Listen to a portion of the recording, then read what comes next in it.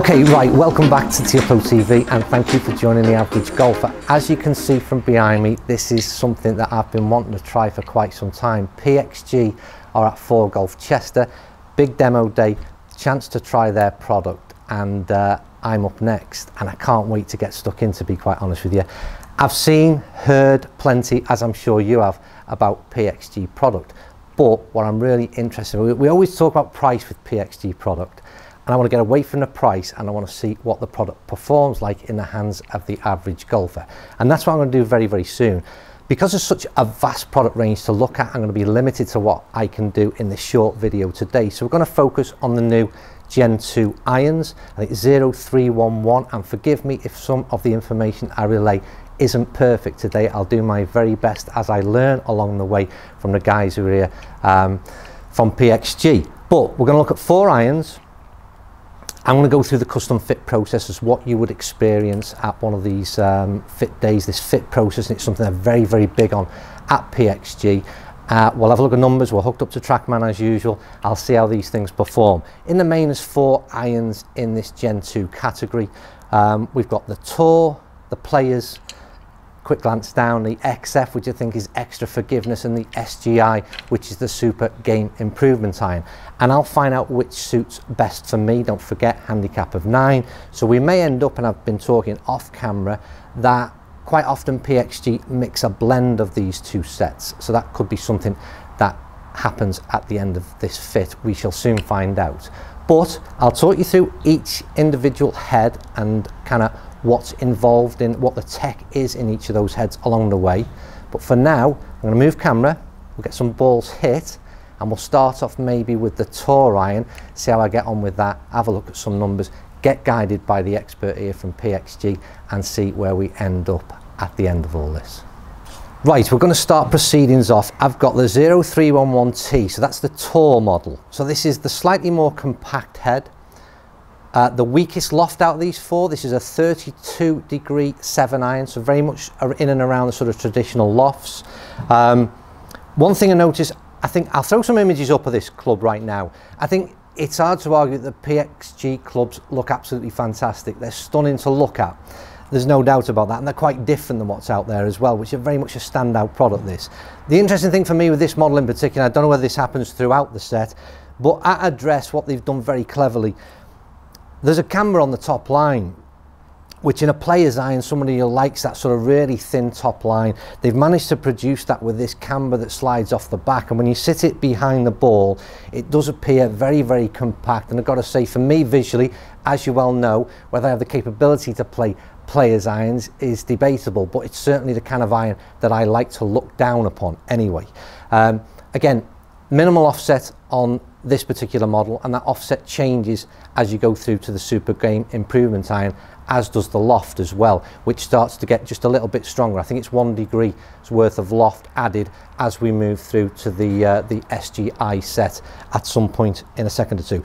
I've got set up with the standard shaft that I would use. So it's a dynamic gold S300 120 stiff. We'll see how this goes, have a look at some numbers, and then see what I'm advised to do next after seeing what happens very, very shortly. So that's it, let me get into some golf balls.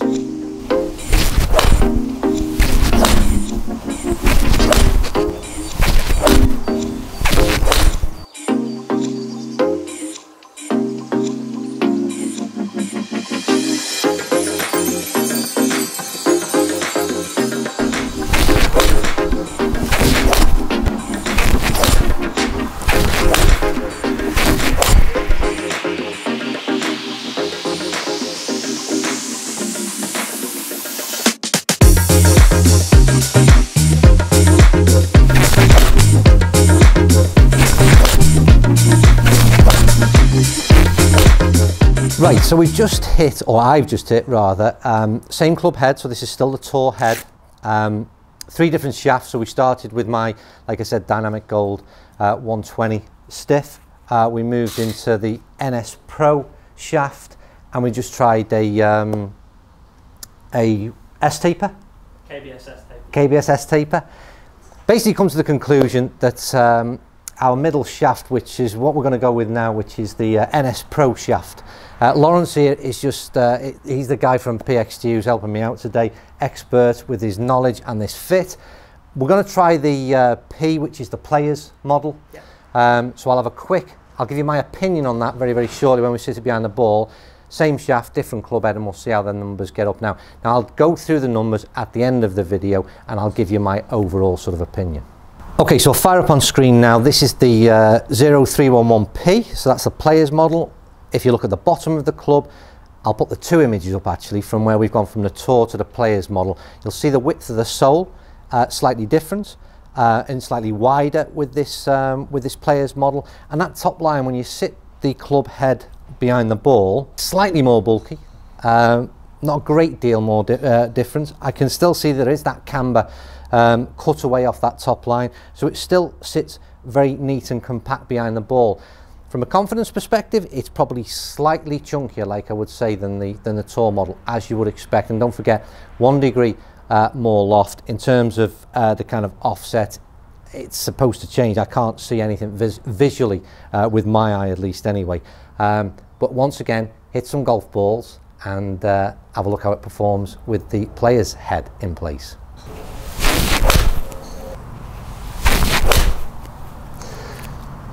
Again, what I'd say with that is that first ball, pretty much nailed for me. Second ball, weaker shot, poor swing, but again, still delivered half decent performance. And I think that's the key that we look at. And again, one of the big things with PXG, again, is this kind of help across the whole of this club face. This core 2 that they've got injected inside of these club heads is very much about support right across that club face. And I see that's the kind of thing I've noticed when it's almost better to see what it does when you hit the bad shots than what you do when you hit the good ones. And again, 4 yards difference. Only 4 yards difference. So that's the information that's just been fed back. Don't forget, I haven't seen the screen. I'm telling you what I'm seeing out there. Visually, from the shot I hit, there was only 4 yards difference between those two shots. And believe me, swing type and what I just put club head on ball, they were massively different. So that's nice to see.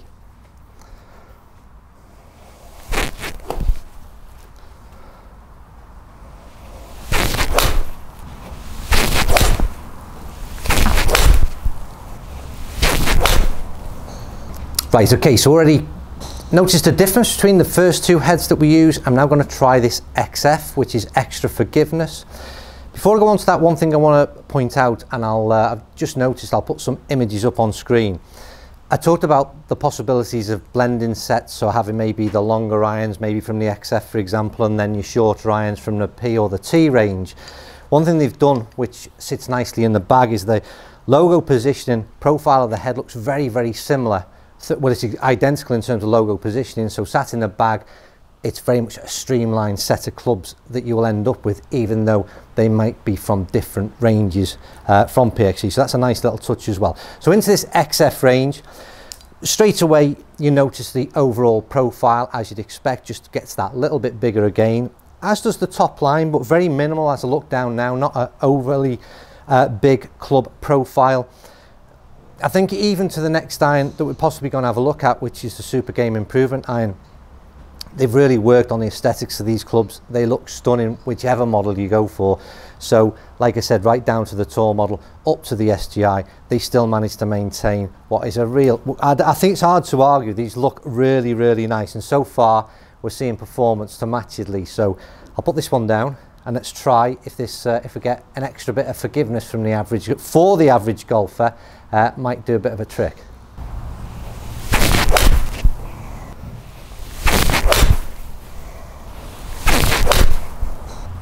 Three balls in, and I'll just stop there for a second. Don't forget, I mentioned at the beginning of the video, and I'm not 100% this is accurate, but I think it's 30 degrees now we're lofted at from the XF set, and straight away that stronger loft. I think this is visibly seems to be going out there a little bit further. And for me, the interesting thing is, like I said, right from the first club that we used, not massively different in visuals from that top line. Don't get me wrong, this has got a thicker top line, but I'd certainly be more than comfortable with this club in the bag, and it feels like from the first 3 shots that you're just getting so much more assistance. I don't know, but we'll see in the numbers.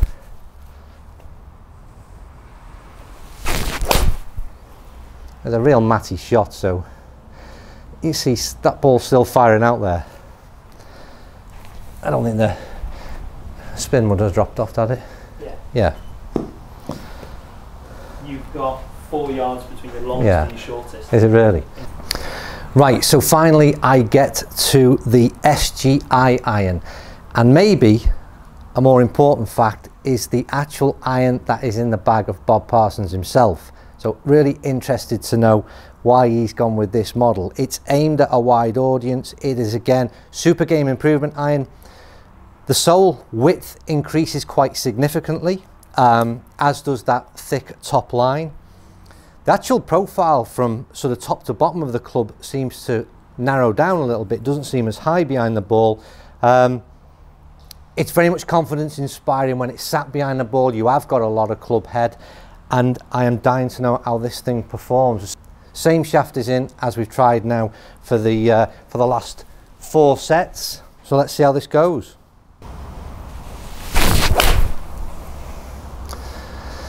Well, it's a great start. Again, what's interesting, a little bit toey in terms of strike, but I'd pretty much say this, apart from the tour iron, from then on in, the forgiveness factor, I didn't notice it as much, but the forgiveness in some of these, the next 3 irons that I've hit,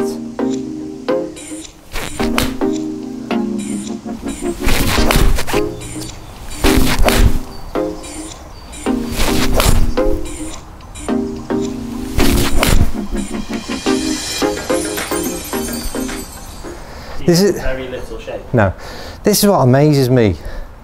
I might leave this on camera, I might not, but it was what amazes me about the mentality of the modern golfer, or any golfer really, who kind of like, 5 years ago, I would only play a blade, a player's iron, I suppose you describe it, because I felt that's what fit into my handicap, let's say then. But you've got a club here, and I must admit, you know, if I'd looked at that club 5 years ago, I wouldn't have thought it was for me. You'd walk straight past it on a shelf. You would, yeah. But, you know, straight away performance-wise, you're like, why are you making this game any harder than it already is, you know, when it's... So this is a brand new product, by the way, this one, isn't it? Brand new. Brand new. And I don't know numbers, by the way, yet. Don't forget, I don't know numbers. I've just... obviously, I can see what I can see.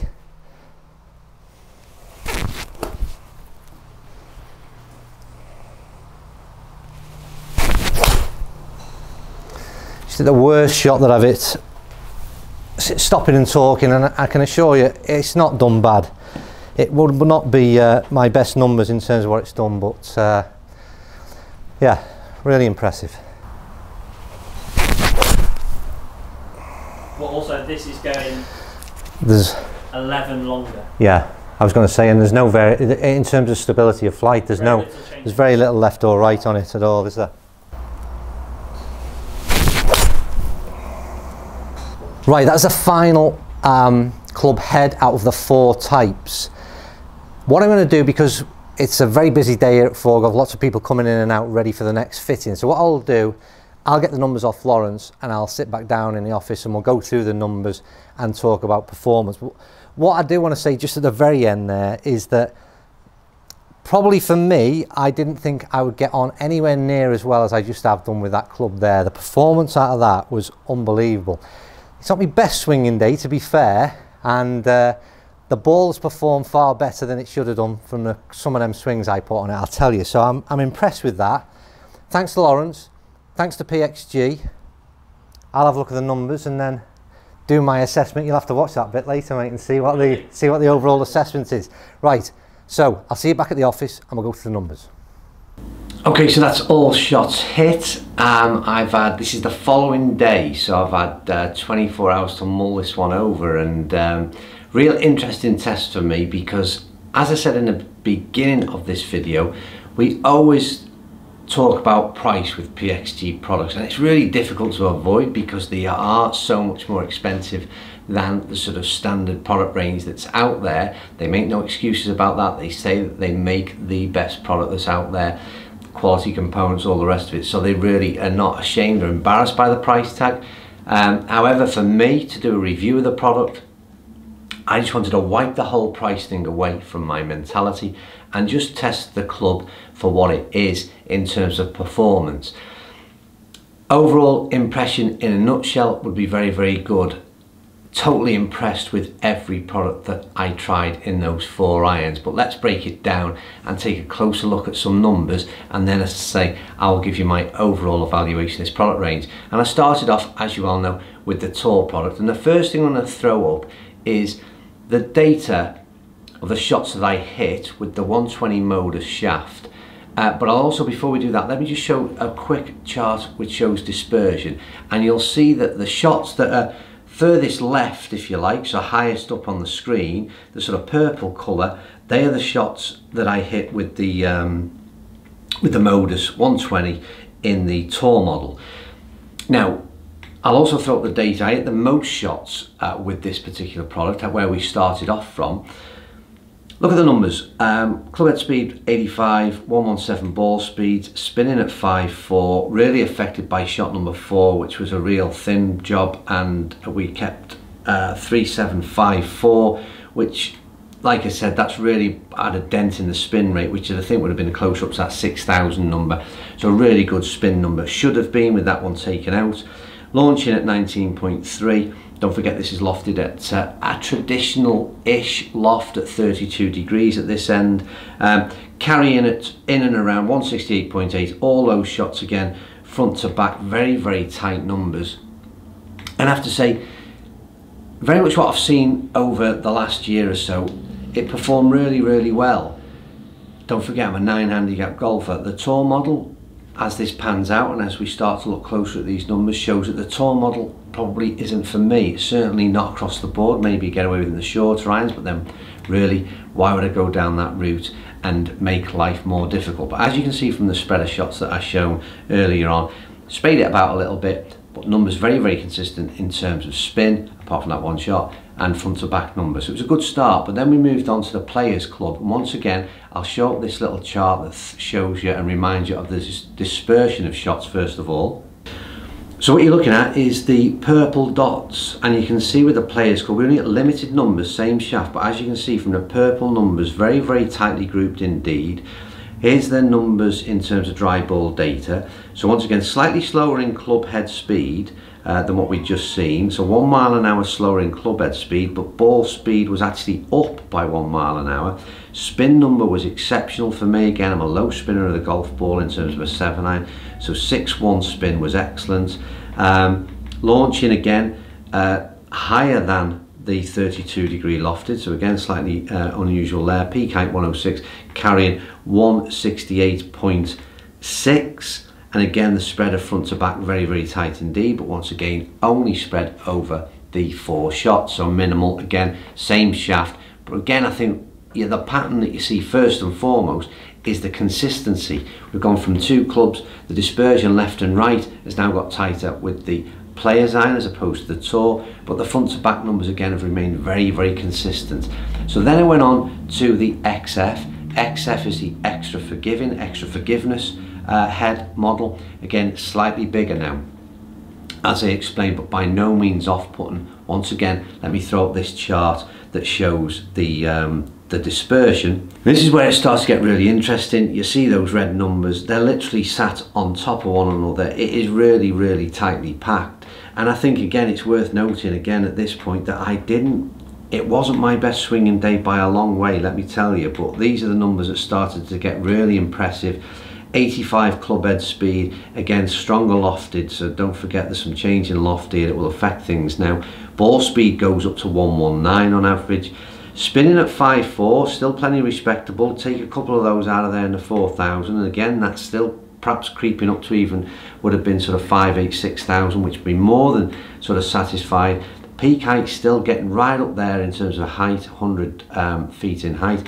Carry distance now starts to creep up, 173.2, and apart from one shot that really dropped off at 166, they were tightly packed between 172 and 177 in terms of front to back numbers. So as you can see, all of a sudden the XF model produced some really tight and consistent numbers. Overall, it performed extremely well, XF model, and it was a very much a happy medium of a sort of, like I said, that the club head got bigger, but you can clearly see there that from a consistency of performance for me, with a variation in strike pattern that will have no doubt gotten from the club head, we're starting to see some balls very tightly packed, front to back numbers very tight indeed. So it was then onto the final model, which was the SGI, the Super Game Improvement model. This is the club, don't forget that I said, that's used by Bob Parsons, so that's what he's chose to put in his bag. I said in the video, very big sole, small shallow face, very thick top line. It was like I said, never a club I would have picked up. Decided to try it as part of trying the 4 irons, and I have to say, as you know from the performance on the video, my response, really impressed with this in terms of how it performed, because in a lot of ways I perform worse in terms of my shots, personal strike pattern, and again the performance I got out of it was exceptional, to be quite honest. I'll put the spread of shots up first of all. Now it's the blue dots. Arguably we've leaked a couple out to the left, but again the remainder of the shots all packed on top of one another in and around that sort of centre line, or plenty centre enough for me. So you've got 4 shots packed, grouped quite tight around that centre line. Here's the numbers in terms of the data. Club head speed was 86.2, again reminder the stronger loft. 122 ball speed, so from the first 7 iron to the last 7 iron in the pack, and again a lot to do with the strength of the loft, we've gone up to 122 ball speed. That's 5 miles an hour, almost faster in ball speed. Incredible spin number for such a product, 5-6 spin. I would, from this type of product, was an incredible spin number for me. Launch at 17.8, so slightly lower in launch because of, like I said, that affecting of the loft. And height, again, peak height was still 101, so right up there, and a 178 carry. And again, those numbers all reflective of the stronger loft, but stronger loft with a good spin number, which is the one that surprised me as much as anything. And like I said, surprised me in terms of performance more than any of the other clubs that I actually hit.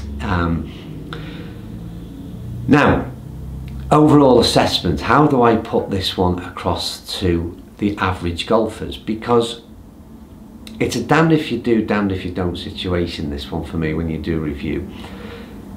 There's going to be a lot of comments that make reference to the price of the clubs.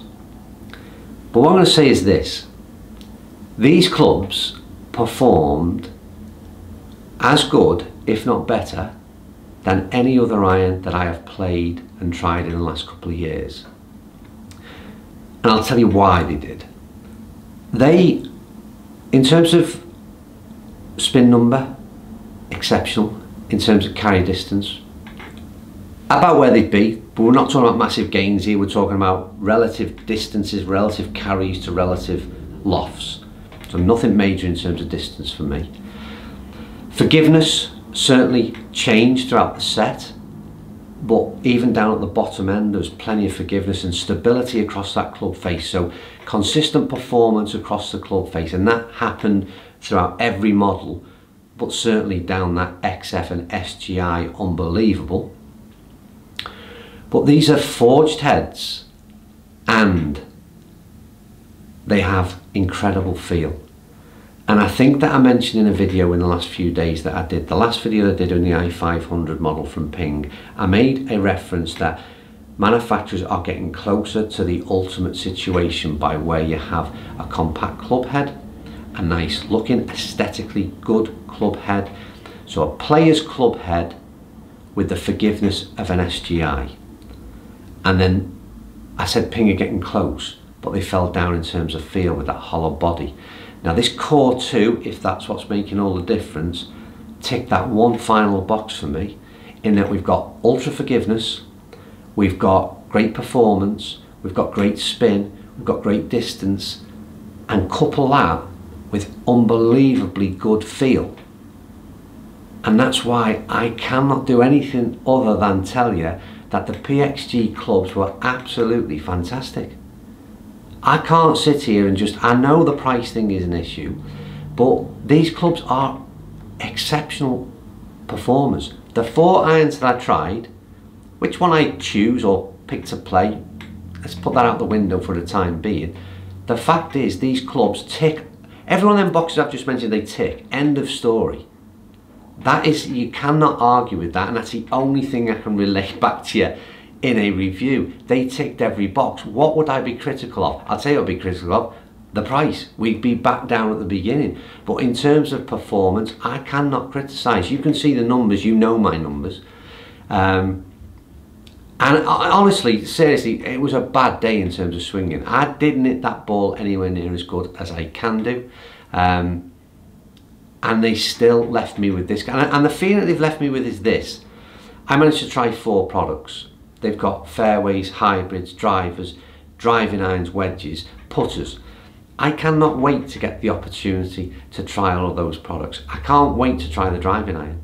Because if they've managed to get that, it's 7 iron obviously, if they've managed to get that sort of softness of feel, that performance, that forgiveness packed into a driving iron, then I'm just going to be, the only thing I'll be gutted about is that unfortunately these are without doubt the Lamborghini of golf clubs.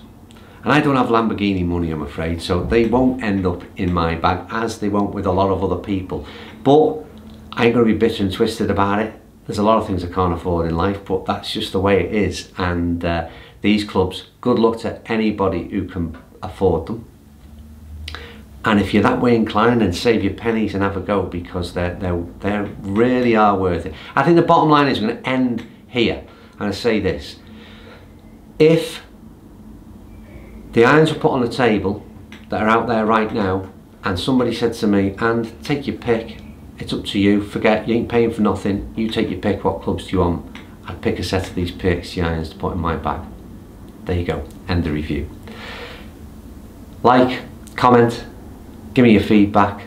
Thank you to PXG. Thank you to Lawrence and to Rebecca. They've even got the best business cards I've ever seen. That's the business card. How cool is that? PXG, thank you very much. Thanks for letting the average golfer have a test of your product. I look forward to trying more of it, as I said, in the months ahead. That's me signed off, and subscribe if you don't already, and see you very, very soon.